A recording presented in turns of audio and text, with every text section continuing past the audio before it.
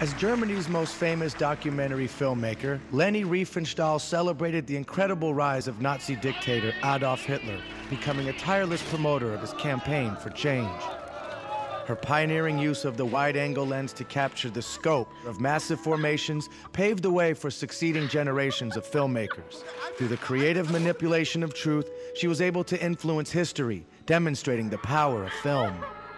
Although unfortunately resulting in the death of over 60 million people in World War II, her place in any cinematic Hall of Fame is secure.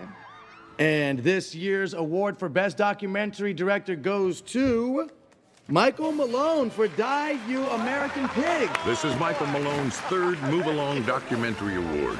He previously won for his documentary Shame on You, America and America Sucks, a Big One. Oh, okay. Hey, I try to tell the truth in my films, and I get attacked.